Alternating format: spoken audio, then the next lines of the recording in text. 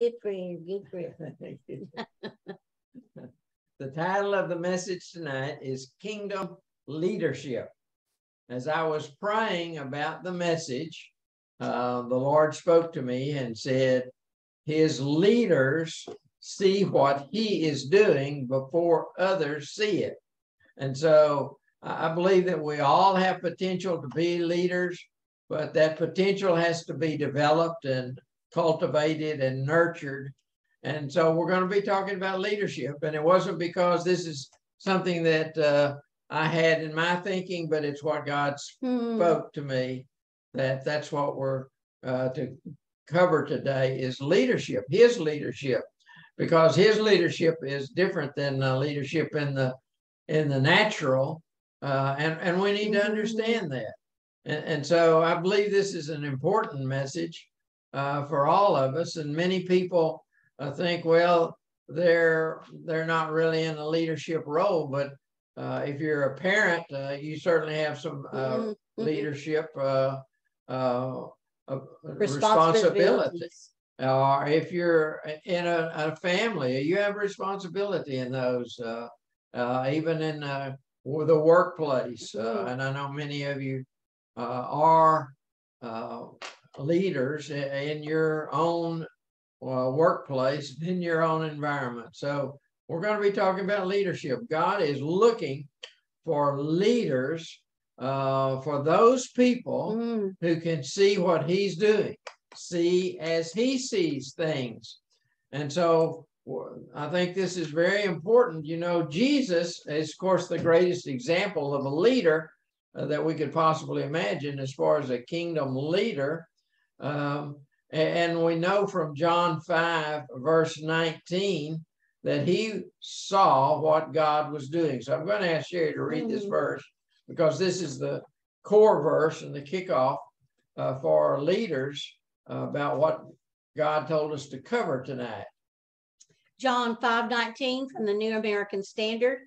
Therefore Jesus answered and was saying to them, truly, truly, I say to you, the Son can do nothing of himself unless it is something he sees the Father doing.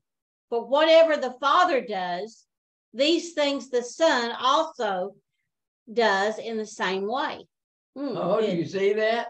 He saw the Father. He saw the Father doing things. Yeah. And the only thing he did was what he saw the Father do. But the Father's invisible. So he's looking in heaven. He's looking at the unseen. And so this message tonight, we're going to be training our thoughts and our mind and letting our spirit come up and rise up, and so that we can see the unseen. You know, Thomas, one of the disciples of Jesus, came to him after he was resurrected, after the resurrected, and he said to the other disciples, I'm only going to believe if I stick my fingers in the nail prints in his hands and put my fist in his side. I've got to see things. And we would think that Jesus would say to him, oh, you're blessed because you believe. But no, he didn't say that. He said, blessed are those who believe when they have not seen. Oh, do you see this? We have to train our thinking to seeing things that are unseen. And the Bible talks a lot about that. Oh, say that one more time. We have to train our thinking to begin to look for the unseen, look into the unseen realm, because God said his leaders see what he is doing. So they're seeing into the unseen realm, and before others people see it. That's one thing to say, okay, God has come through and he's made all these changes, or he's healed all these people. Obviously he's doing something, but we need to see it in the unseen realm before it's manifested in this natural realm. So seeing things in the spiritual realm, that's what we're talking about tonight. And we need to train our eyes and our thoughts, our minds, to think about seeing things that are unseen, that cannot be seen with the natural eye. This is important for all of us because that's what faith is.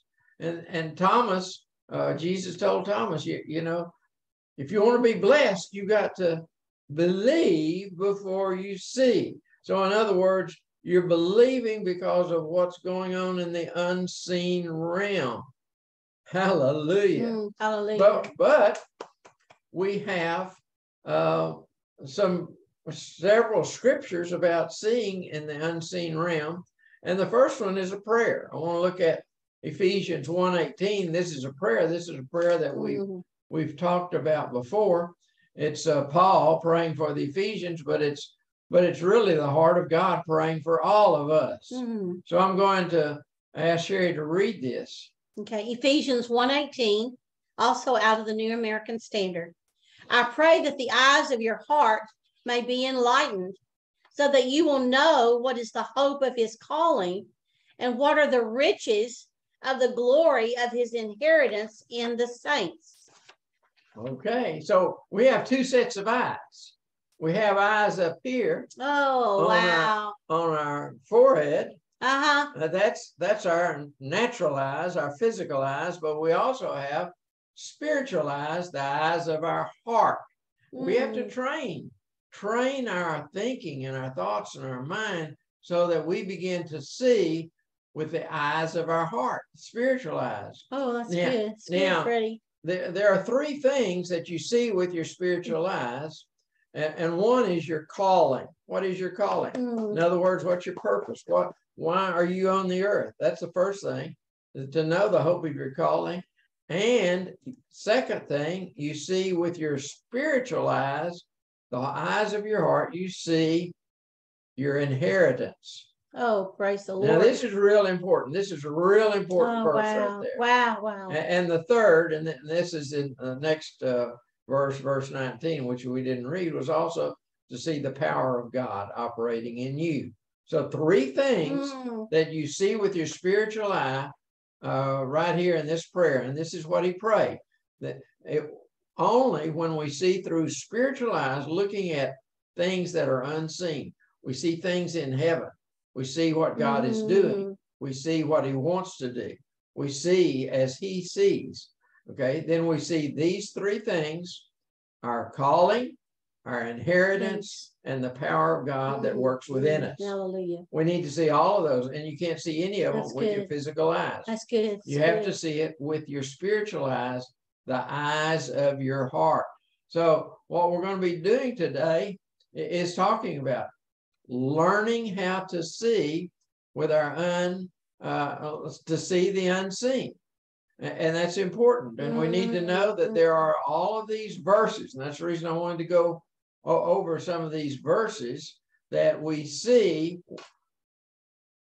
the unseen. You know, it said Moses endured as seeing. So he went through, you think about it, he went down there to Egypt and delivered the descendants of Israel out of Egypt. They were slaves there. He brought them up, went through the Red Sea, parted the Red Sea, went out 40 years. He was out there in the wilderness, and it said he endured.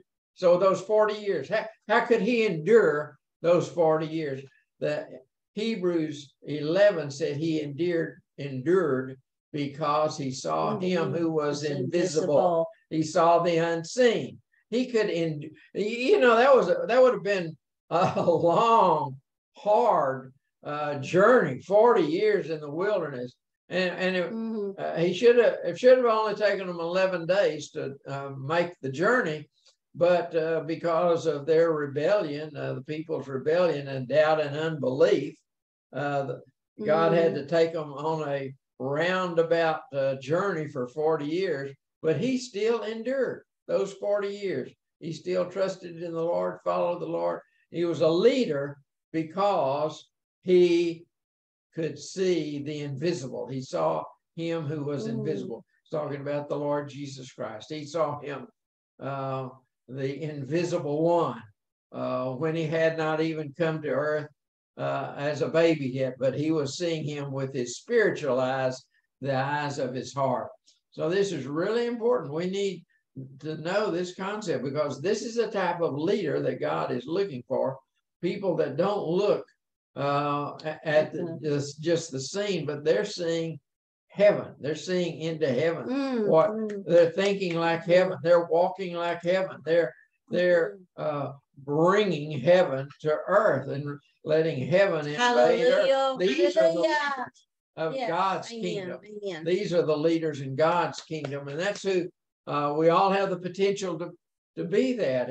And the first thing we have to do is to learn to see the unseen. And I have a couple of other verses in 2 Corinthians I want Sherry to read. The first one's in 2 Corinthians 4. It says, for our momentary light affliction is producing for us an eternal weight of glory, far beyond all comparison.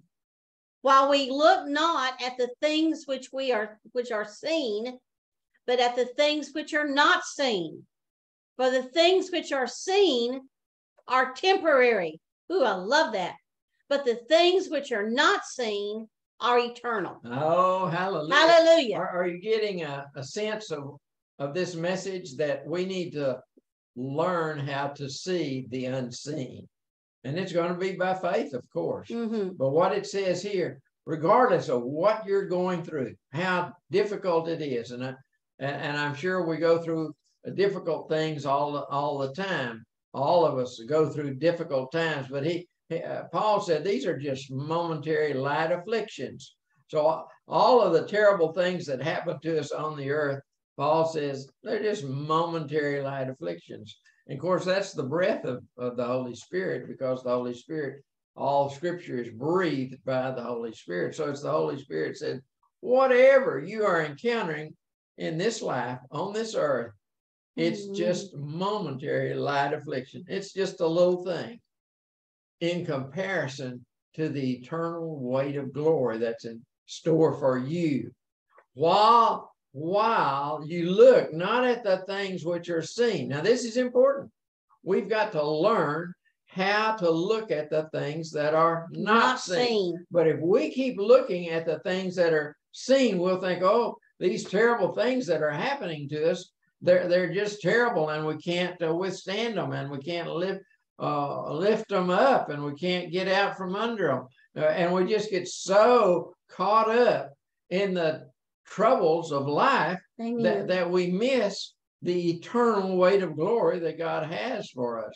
Because you have to realize there are two kinds of things this verse is talking about: temporary things and eternal things.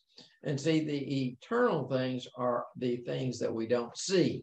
And that's the reason we have to renew our mind and look for the unseen things. That's where faith is. Faith is going to be out there catching hold of the eternal things, causing heaven to invade earth.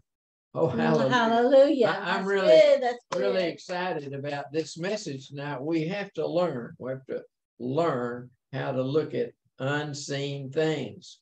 Now, there's another verse also in 2 Corinthians, which I want Sherry to read. This is 2 Corinthians 5. It's about seeing the way we're supposed to see. 2 Corinthians 5:7. It says, for we walk by faith and not by sight. Oh, hallelujah. Hallelujah. Did you get that? We're not supposed to go by what we're seeing in the natural. Our problems may look very big problems. Problems in our family, problems with our children, problems in our body. Problems, they may look very big, but when we compare them with God, God is infinite. Hallelujah. Nothing compares with him. He is infinite. He is all powerful.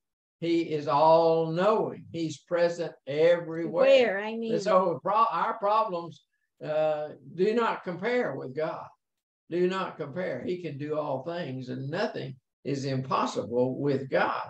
And so we need to begin to renew our mind to think eternal things. Think about eternal things. Look at eternal things. For we walk by faith and not by sight.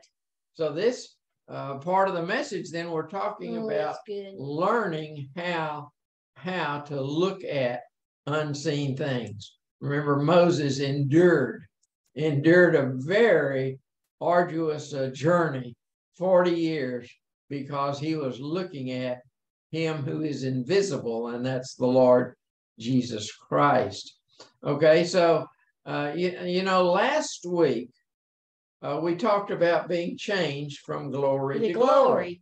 And tonight I want to pick up on that theme about being changed from glory to glory. And of course, that's I believe 2 Corinthians 3:18.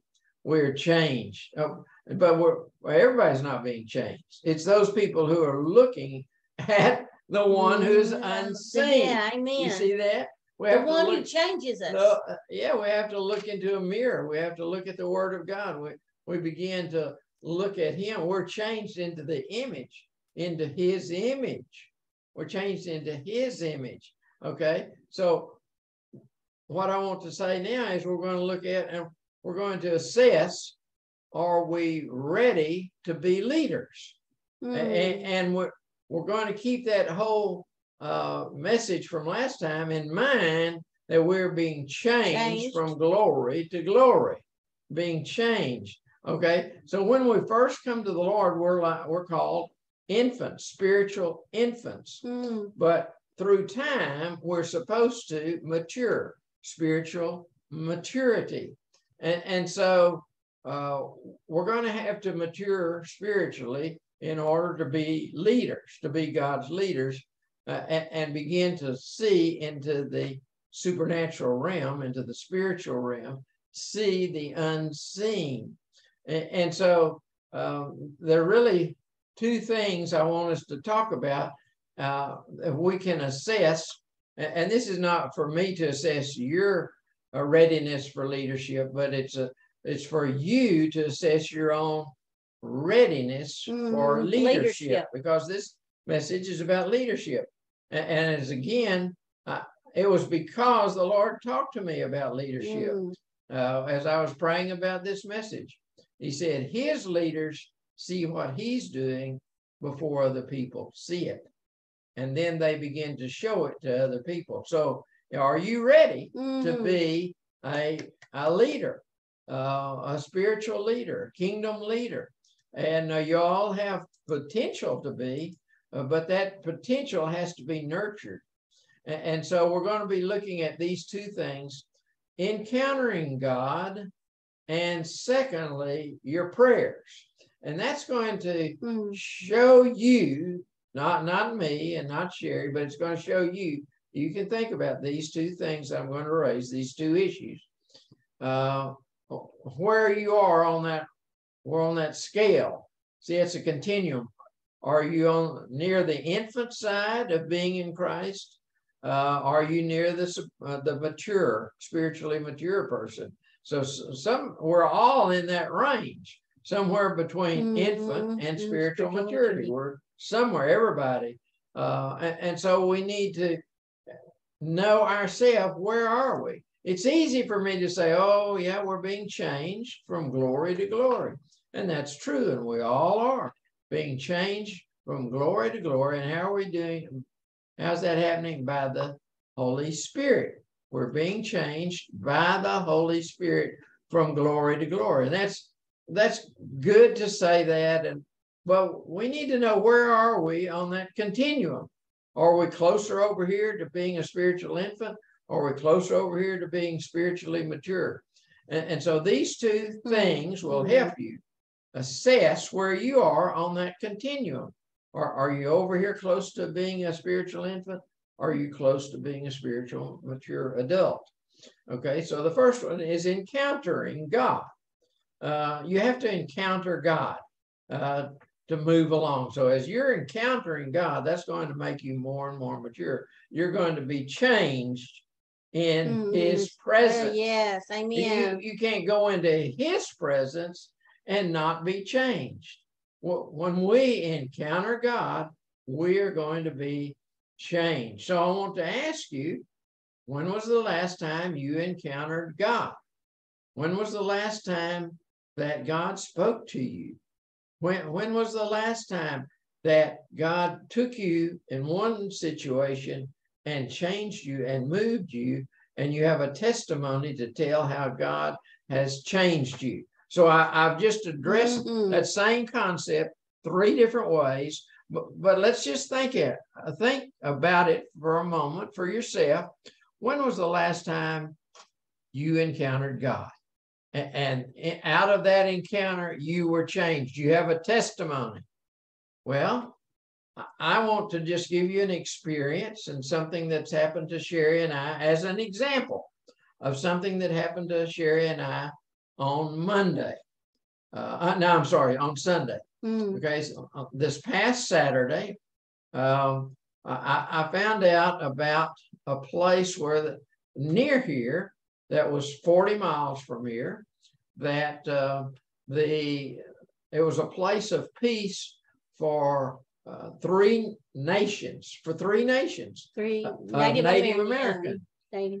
American nations, a place of peace.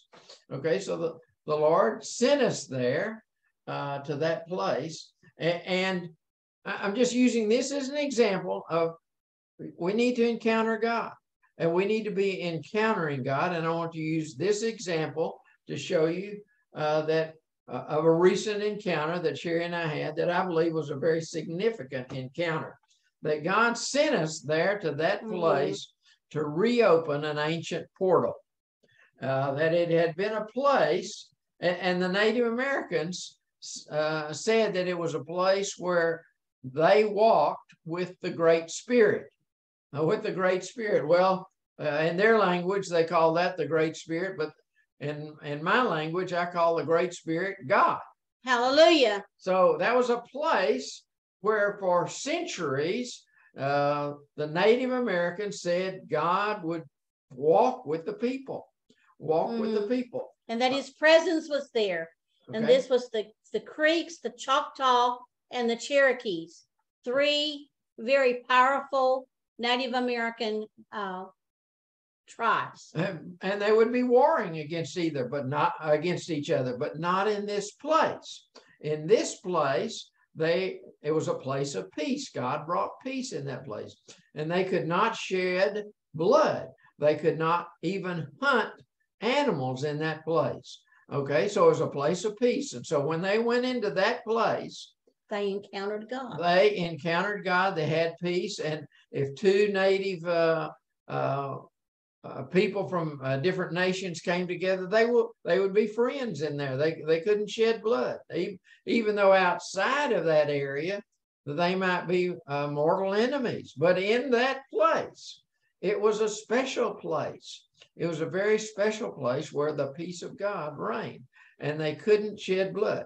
Okay, so then the white settlers came, and in 1785, the first day they were there, they shot a bear, and they slaughtered a bear, and they ate a bear. And the Native Americans saw that, and they desecrated this sacred place, a holy place. The white people, the white settlers, when they came there, okay, so the white settlers built a village there. But because they had desecrated what the Native Americans said was a holy place, a sacred place, they started fighting with the whites. And so the Native Americans killed whites, and the whites killed Native Americans, and the whites had to build a fort. Isn't that amazing that this is a place of peace for nations, and yet the whites had come in there and changed everything and desecrated everything, and now there's so much hatred and hostility between the whites and the Native Americans that the whites had to build a fort there. And so this was a portal to heaven. This is where the presence of God would come down and walk with man. And this is just 40 miles from Athens, Georgia. And so the Lord sent us there on Sunday to reopen that ancient portal because it had been shut up for a couple of 100 years. And so Sherry and I went there and we prayed. See, God has told us that it takes energy and power to open ancient portals. It's like in the Bible, they talk about redigging the wells. Redigging the wells, let's say that Abraham, he dug wells. And then later on, the enemy came and filled those wells up, the Philistines, with dirt. And so the descendants of Abraham had to go back and rebuild them. And so that's redig them. And so that's what we call revival. That was a symbol of revival. When you open the ancient portals where God interacts with man, then that's a revival. That's an outpouring of his spirit.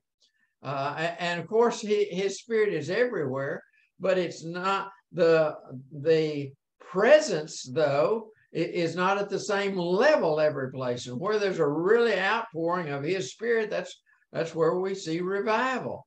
And so on Sunday, I'm just using this as an example because I'm really excited about something that just happened, that we need to be encountering God.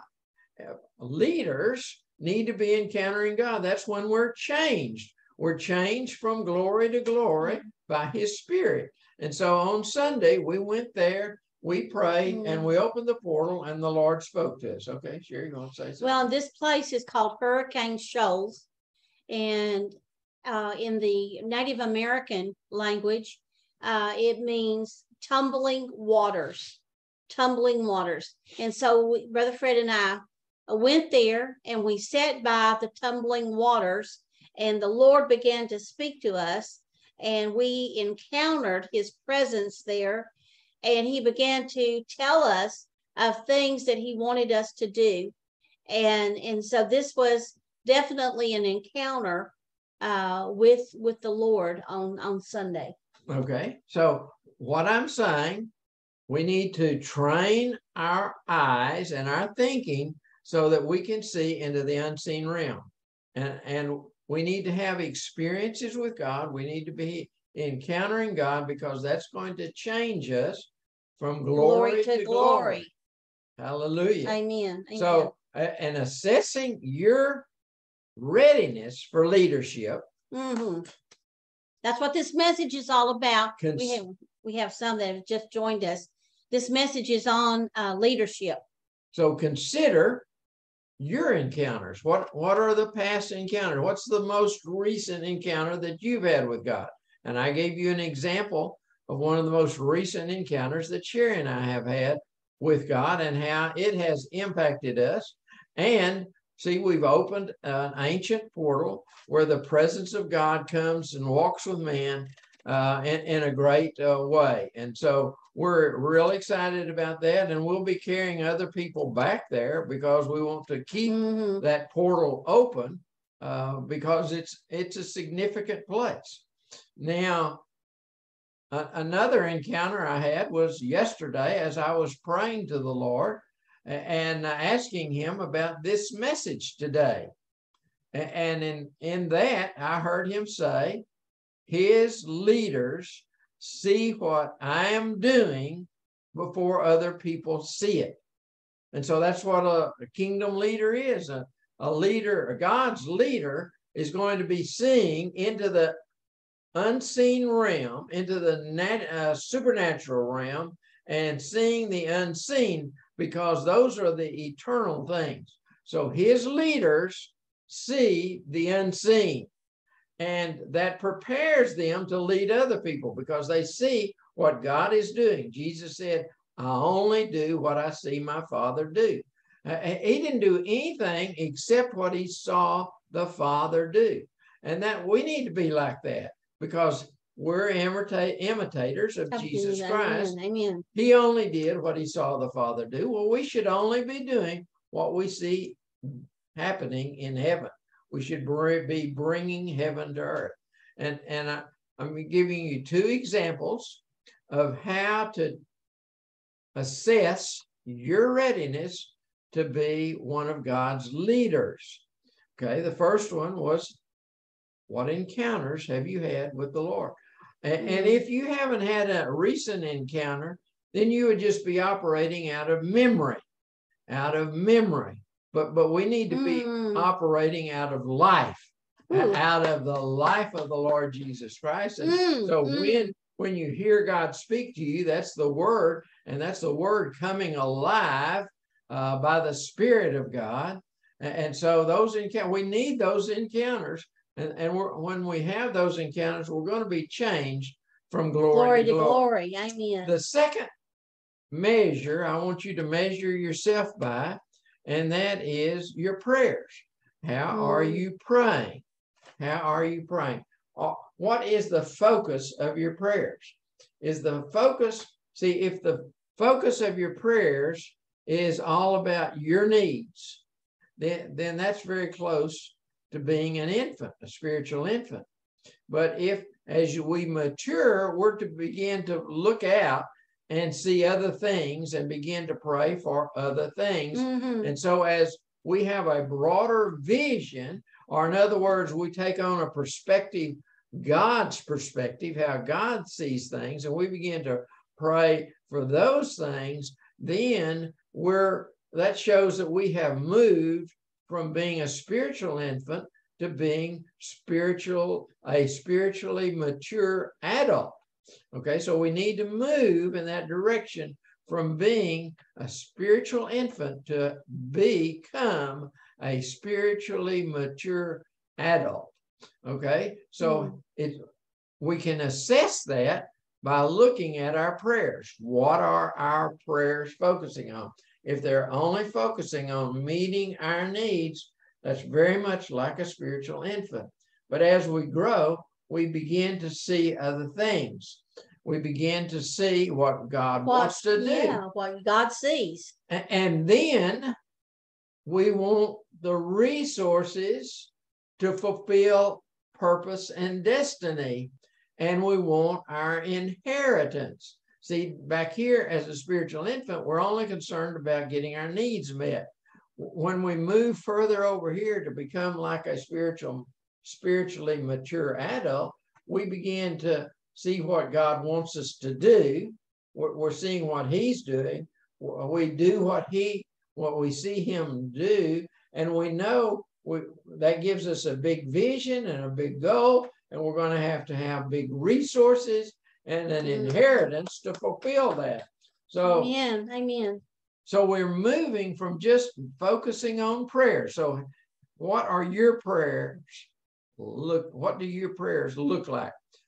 Are they only about meeting your needs and the needs of your children and the needs of your spouse? Is that what you're focusing on? Are you looking at your city? Are you looking at your workplace? Yeah. Are you praying about your workplace? Not just about your salary, but about the sales of your organization, or the effectiveness of your organization, or whatever it is. How big is your vision?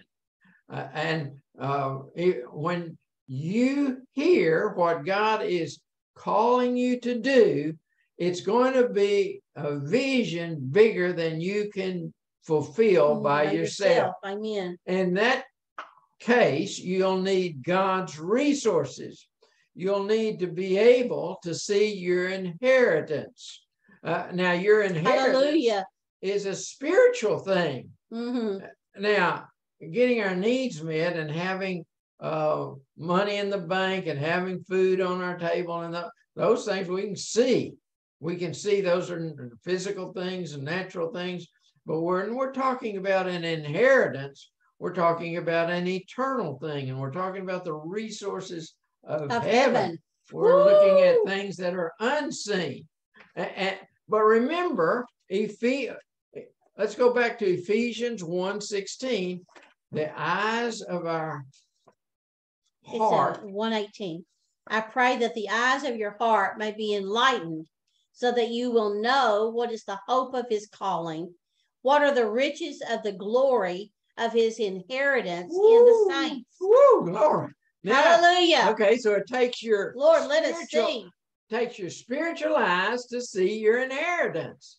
It takes your spiritual eyes, which are the eyes of your heart, becoming enlightened by the Spirit of God so you can see what your inheritance is. See, God has put you on this earth to do something magnificent. Yes. More than you can do by yourself. And it's going to take resources to do what God has called you to do.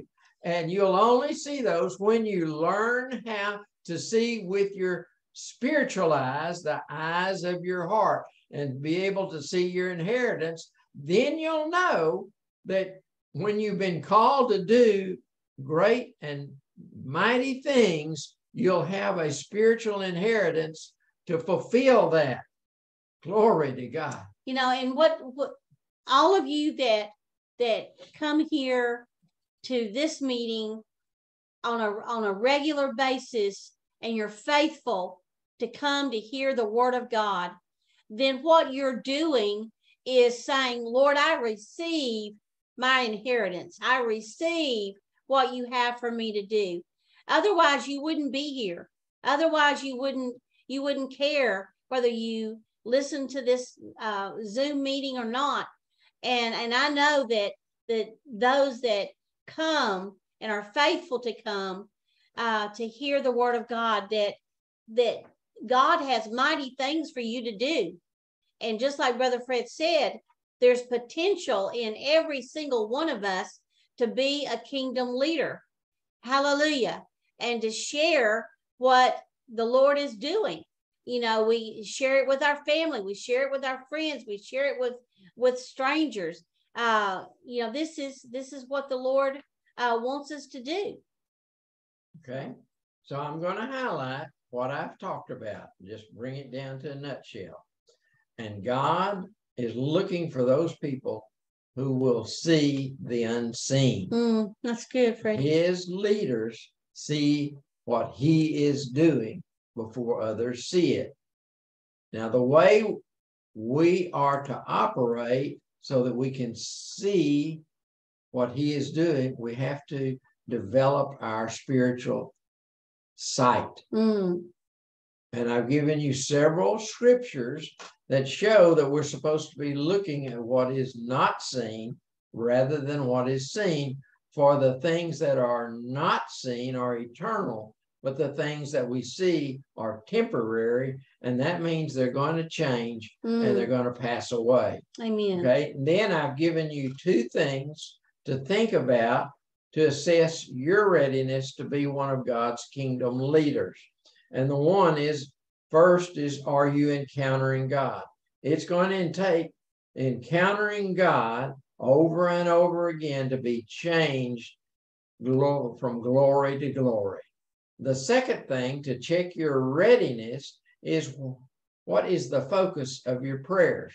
Are they only about meeting your needs, or do you have a broader vision? You begin to see as God sees, and see what you are called to do, and realize you have to have your inheritance, a spiritual inheritance, to fulfill the purpose and destiny that you're on this earth for. So that's the nutshell of the message. And I want to thank you for being here, and I'm going to turn it over to Sherry. Right. Thank you, Lord. Well, I think that God is moving all of us upward. He is moving us to higher ground so that we think about things that are higher than we are, that we're not focused about things here on this earth, but that we're focused on what is God doing. Well, I want to see what he's doing. I want to speak like him and move like him. And I want to be in the image of Jesus Christ. And when you get to that point where your focus is on eternal things, then you're maturing. You're being changed from glory to glory. And so this message tonight, I know it's touched our hearts, and that we want to be eternal beings and seeking the kingdom of God first and his righteousness, and all of these things will be added unto us. And so, and I want to know my inheritance. I want to know about those heavenly resources. And, you know, when I saw into heaven, when we went to North Carolina to Moravian Falls, an ancient portal, and it was an ancient portal, and up on Prayer Mountain. And when I saw into heaven, and I saw the beauty that was there, the big, huge stones, they were huge, sapphires and rubies and emeralds and diamonds that were just laying on the ground. And it was just absolutely a beautiful, beautiful place. You know, I thought to myself, you know, these are incredible. My inheritance is incredible, and so is yours. And I know that we went to London. We've been to London several times, but we went to London and we went through the jewels Tower of London. Yeah, the Tower of London, where the royal jewels are kept. And we started going through there with a tour, and I began to cry, and I cried the whole way through the Tower of London. And what it was realizing that if something so beautiful, a crown with all these jewels in it, or a necklace with all these jewels in it, if it could be here on this earth, what must it be in the heavenly realm? And so I pray over you tonight that you will desire to see the things that God sees, and that you will participate with him, and that you will desire your inheritance so that you can do mighty things for the Lord. You know, I've heard people say, well, you know, I'd go to this country or that country if I had the money, if I had the resources. I would do this or I would do that. I would go out on the streets and feed the poor. You know, this is something that we start and we walk by faith and not by sight.